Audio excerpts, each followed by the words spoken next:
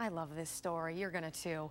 Their wins don't come in home runs or in pitches. They're measured in heart and in courage. In fact, every player on this field is competing just to live life like everybody else. And tonight, reporter Ashley Hardway is taking you inside the game that has no losers. You guys ready to play baseball? Cincinnati Reds are the visiting team tonight, so they're going to take the batting position first. Jessica, Ethan, Zoe, Preston. Who we got up first? We got Ethan coming up. This is the Miracle League. Whoa, what a swing. Made up of children and adults from 5 to 63 with needs that are a little different. These players all have their own unique challenges. Some are physical, some are mental, but the size of their hearts and the strength of their wills are second to none. There wasn't always an area like this where children with special needs could play. In fact, when they would try to play ball in traditional fields, when the fields would get muddy, their wheelchairs or walkers would get stuck, and it really didn't make for a very good time. Well, one father had a dream, and building all of this, I guess you could say it was a miracle. The Murrysville Miracle Field is a dream come to life for George O'Donnell. His son, Georgie, was born with a host of health problems. The doctors had told us that, that we should consider putting him in a home because he'll never walk, he won't be able to talk, he won't be able to see, won't be able to do anything. But the O'Donnells didn't give up on Georgie and got him interested in baseball. Knowing these precious players would need a ray of hope, George asked the Murrysville Export Rotary Club for help. I said, I'd like to build a miracle field.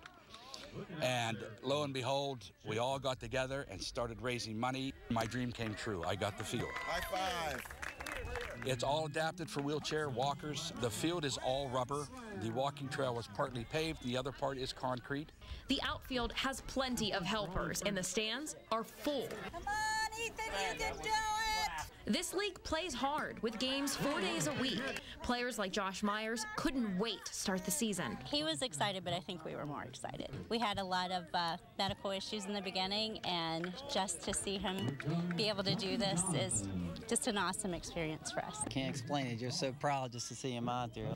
The league is open, warm, allowing one young man to walk on, all right, son, you did good, suit up, and play mid-game. There you go, Jay.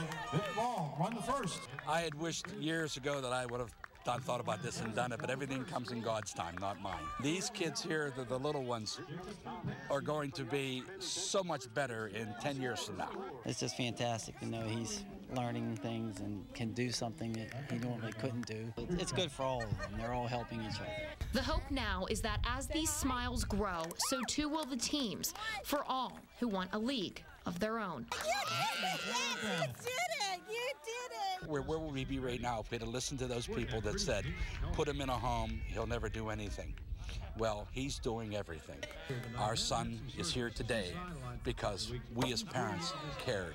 I'm just proud. I'm proud dad. At the Miracle Field in Westmoreland County, Ashley Hardway, Channel 4 Action News. You know, there really is something amazing and healing about baseball, and the fact that these young people can play the game and experience it, just like the big leaguers. You have a tear in your eye there. More than that. You okay? I am going to be just fine. Great story. Wonderful story. I hate you, Ashley.